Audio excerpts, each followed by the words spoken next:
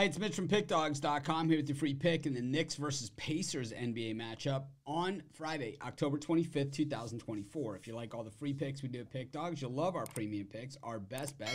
Go to Pickdawgz.com and click on the premium picks tab. I've also got a link directly below this video in the description. Prices start at just $15, but you could always use the discount code PICK to take 15% off. We also have products meant for people that make bigger bets, people with big bankrolls looking for a VIP type service. From there, you could just text the number you see on the screen, but keep in mind that's our most expensive premium product. But let's get to it. Got the Knicks taking on the Pacers. The Knicks starting the season getting whipped by the Boston Celtics, getting absolutely crushed. It was over in the first half, and the Knicks just kind of went through the motions after that. Meanwhile, the Pacers, a little bit of a battle that they had against the Detroit Pistons, ended up covering the spread in that one. Crusher for those of us that had a couple bucks on the Pistons.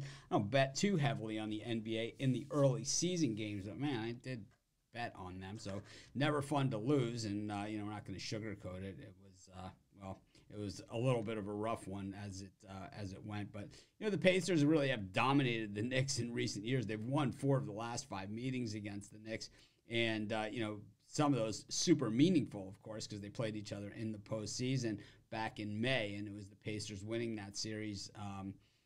4-3 after the Knicks got off to a 2-game lead in that one. Then the Pacers won the 2 at home, and then the Knicks, and then the Pacers in Game 7, 130-109. And that pretty much is the story of the New York Knicks. I mean, they just are a team that I don't know where the answers are going to come from, to be honest. The Pacers spread it around in their first game. Turner with 20, Siakam 19, Halliburton 15, Mathurin 19. So they kind of just spread it around, got it done that way. And, it's kind of the way that the Pacers are going to be now. A lot of times what we've seen from the Pacers in the past, they kind of have that one go-to guy.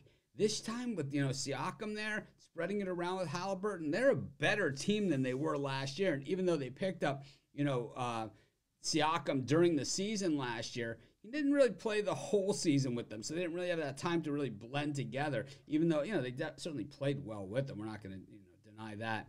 On the other side of it, the Knicks, I really don't like this team very much, and I didn't like them in that game against the Celtics, and to be honest, I don't like them here. Brunson had 22 against Boston, 16 for Bridges, and a dozen for Karl Anthony Towns.